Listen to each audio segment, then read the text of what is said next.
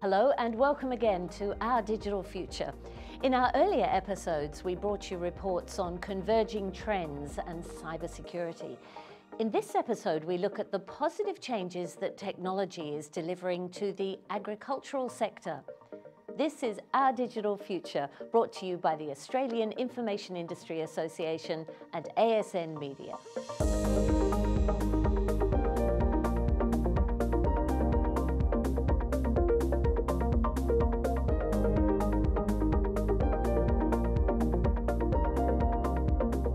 In our efforts to turn the tide on the world's problems of environmental degradation, species loss, and climate change, there is a powerful and somewhat unexpected ally. A 2018 PwC report identified 80 ways in which AI technologies could be used to benefit the environment. In agricultural irrigation, advanced sensing automation and monitoring systems from Netafim are helping farmers produce more using less with a circular economy approach that closes the loop on the use of plastics. This report from Richard Brunsma and Michael Sexton. Increasing costs, tighter regulations, loss of farmland. Along with environmental challenges like water scarcity, it means improving efficiencies in all aspects of agriculture is more important than ever.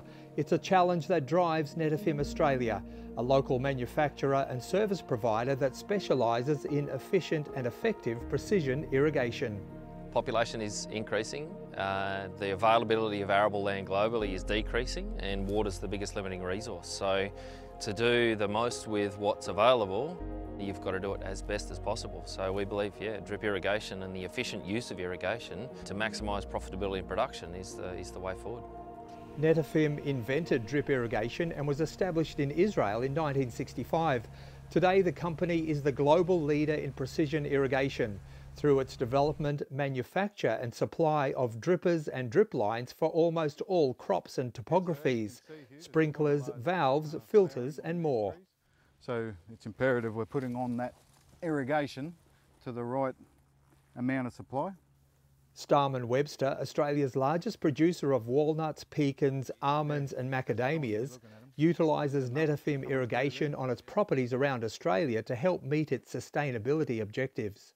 We're very conscious on how we monitor water use in our orchards, and the Netafim products allow us to apply exactly the right amount of water to the tree's requirements. So we're not overwatering, we're not creating runoff. Measured water use means wetlands and local wildlife on this property are also protected. Netafim innovations deliver consistent water quantities to each plant. It also utilises a process called fertigation, where fertiliser is mixed with the water delivered to the crop. Depending on the fertiliser applied, whether it's a nitrogen based or whether it's a blend, the efficiencies that can be gained through fertigation are massive. It means we've got less machinery out in the paddocks. We're actually applying fertiliser directly under the trees. It certainly is a very effective way to putting out certain products, so yeah, it works well for us. Significantly less fertiliser is required, and the drip line eliminates environmental damage from runoff, leaching or loss of nitrogen to the atmosphere. Digital technology enables convenient online monitoring and operation of the irrigation systems. Netafim's hardware operates in sync with the data collected on the property. Those insights come from a range of different mediums. It could come from satellites or imagery, from soil moisture, from sensors on farm. I mean, the sole objective is to give greater insights into what that plant is actually requiring from a water or a fertiliser perspective. 76 PSI. We're the conduit between the production of really good insights or data from a digital farming perspective and the application of that water on farm.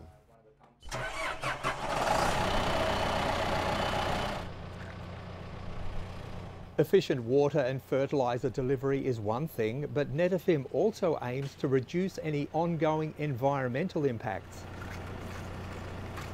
So we've got a recoil program which we implemented in the mid-2000s, and that program is to go on farm and recoil drip line, which has been at the end of its life. This property alone has around 2,000 kilometres of drip line. Netafim works with several processors to help recycle a product. The used drip line behind me is headed to Adelaide. So this is where the old drip line ends up, being brought here to a recycling plant in Adelaide. It'll be unloaded off this truck, shredded and pelletised and sent back to Netafim, who will use it to make more irrigation products. And in doing so, they close the loop, the life cycle of plastic. The process is carried out at a 7-hectare facility run by Recycling Plastics Australia. RPA has been very clear with the market that we intend to participate in circular activity. We've provided Netafim an exclusivity arrangement with irrigation pipe because they have presented themselves as serious players in the circular economy. The used drip lines are shredded twice and then washed twice, a process that separates any silicon from the plastic. It takes about an hour to move 1 tonne through each process before it emerges in its pelletised form. All plastics are going to have a sustainability story. If you use plastic to make a product, you will have to be able to use it again to make the next product in the next 5 to 10 years, otherwise you won't be able to use it. From here, Netafim turns the recycled plastic into new drip lines. It's exciting that the next generation of orchards that we establish might be utilising that product that was once out on one of our existing orchards. So for us, that's really exciting. If the farmer can do it smarter, focusing on increasing profitability, increasing production with greater insights from a digital perspective, everybody wins.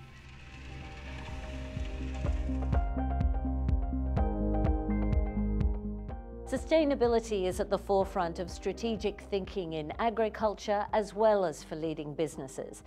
And arguably, digital technologies are essential for long-term viability with customers, regulators and communities. Where does sustainability sit on your priority list? It is a priority for our members and it's a priority for the AAA. I had the pleasure of leading a government and trade delegation to the US in May this year, and what became really apparent was the amount of time, effort, investment that tech companies are making around sustainability and carbon zero goals. And in fact, recently in Canberra, we held a major event around tech and sustainability that the AAA ran. It just demonstrates that the industry is leading the economy around towards carbon zero goals. So we're doing a lot. Perhaps people don't know about it, but we need to do more to get that voice out. Do digital technologies really have that much to offer to make our businesses and our nation's economy more sustainable? Well, the first thing, there's an old adage, if you can't measure it, then you can't report on it and you can't do anything about it. So the first thing is that the digital tools actually measure what companies are doing and then can report on it. So that's the first thing, that transparency. Digital tools provide that, but digital and innovation can actually drive the carbon goals of economies, including Australia. What we're seeing is the evolution of companies embracing the cloud.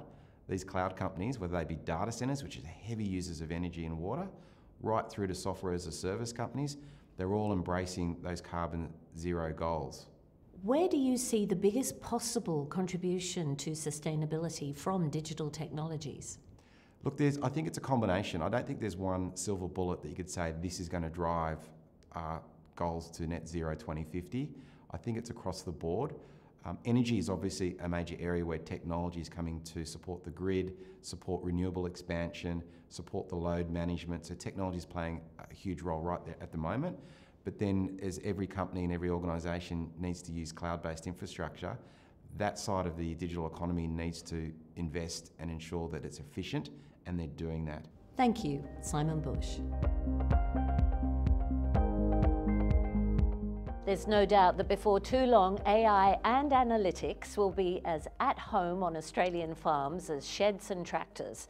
But it won't only be gains in production that are brought about by digital transformation. The future will also include exciting new Agtech careers, as well as opportunities for farmers to commercialise and lift profitability. And that's where Farmers to Founders comes in. Rochelle Martin reports from Armidale, New South Wales. Running a farm is a big job, but like most farmers, Bill Mitchell wouldn't change his daily grind for anything. As a beef producer, he's focused on meeting target weights for target markets. Weighing our animals is critical. It's the key ingredient that tells us how we're going in our business, because at the end of the year it's how many animals we've got to the specification and are able to sell at the right weights that determines our bottom line. Farmers are often innovators by nature and motivated by amplifying his bottom line and simplifying the cattle weighing process. Bill came upon the idea for OptiWeigh. OptiWeigh is an automatic weighing system for cattle that's portable. It's all voluntary for the cattle, so it uses a lick block to entice them to stand onto a weighing platform. Their electronic tag is read.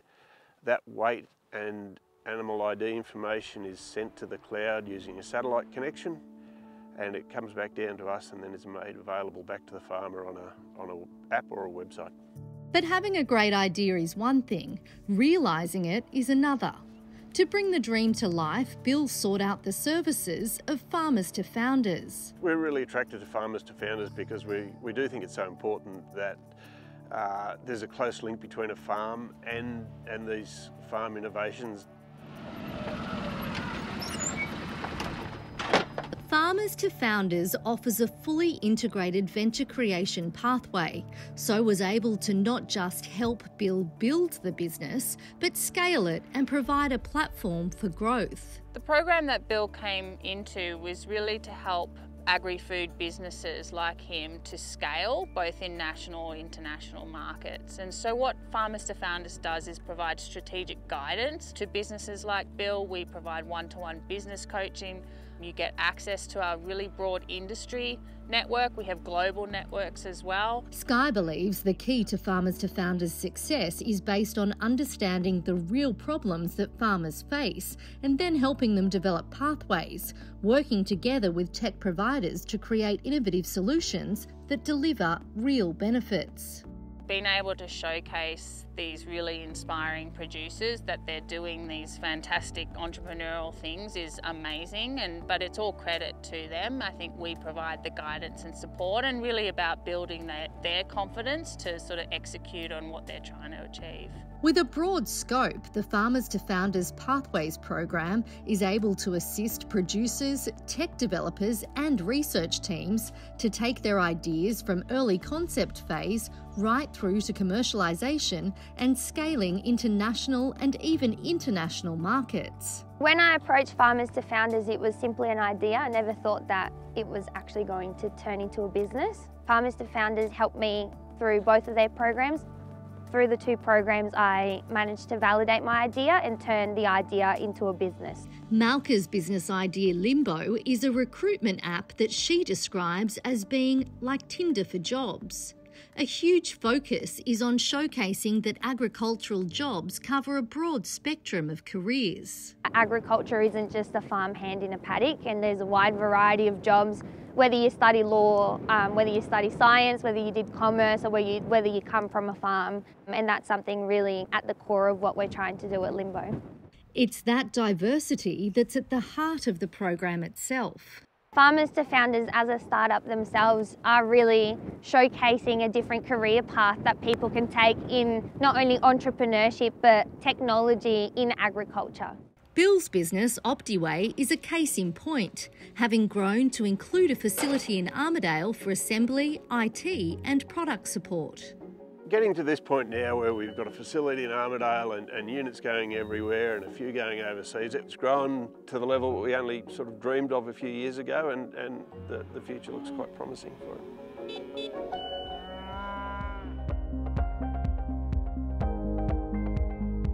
So is Australia's agricultural sector accepting of digital technologies and all they can offer, or do we still have a long way to go?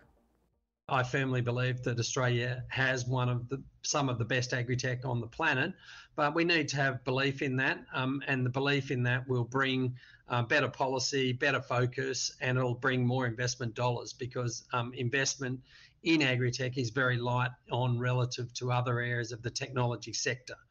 I'm Andrew Coppin, the president of the Australian Agri-Tech Association, or Oz Agri-Tech. The association is the commercial voice of the Australian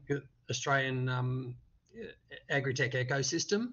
Aaron Edmonds, Managing Director, NetFM Australia, New Zealand. Digital farming or digital agriculture is the next frontier. It's revolutionising agriculture as we know it from a productivity perspective. We've really got a global imperative to feed a few billion more people by 2050, which unfortunately is not very far away. So as while other areas of technology may come and go with inflation and consumer trends, the imperative to feed the world is not one that we can ignore or put down just because economic times get harder or circumstances change. We had a session a couple of years ago to be very defined on what sustainability, one, means to us and two, means to our customers. So what it means to us is innovation. We need to continually innovate. There's many different ways where it can impact our economy, both from helping farmers be more productive and profitable with their time and their limited resources. And that can come in a variety of guises. It could come through robotics, it could come through growing better plants or animals, it could come through nurturing soil better, or it could be supply chains impacts and things that happen between when the product leaves the farm and gets to its ultimate destination. There's a lot of smart people doing a lot of smart things, a lot of startups right around the world looking at different sensor technology, different imagery technology, some leaf sensors, some trunk sensors, some soil moisture sensors. There's lots of things happening. And increasingly a lot of those things are also revolving around climate, across how we can run more efficient farming operations and more sustainable and resilient farming operations without producing more carbon. The production output increases and the reduction in water use and fertiliser use, etc., more than balance out, and it's a profitable way forward. A plethora of companies that are working on how to make farmers' lives more efficient and use their time more wisely, because I've never met a farmer with time on their hands. I think Aussie farmers have been, very willing to consider new and other technologies that will help run their business.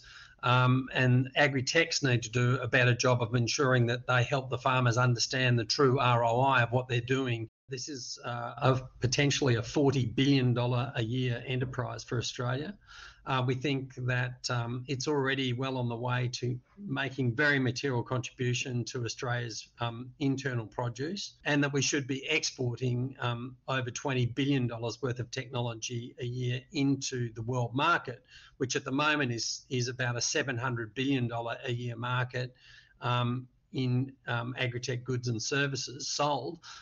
So a huge opportunity for Australia to become a world leader in agri-tech exists, but we need investment, we need policy, and we need belief that Australian agri-tech can and will be the best in the world.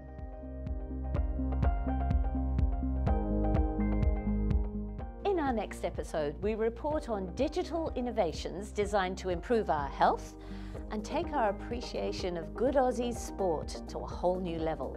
Meanwhile, you can review any of our episodes and reports on the AIIA website. I'll see you again soon.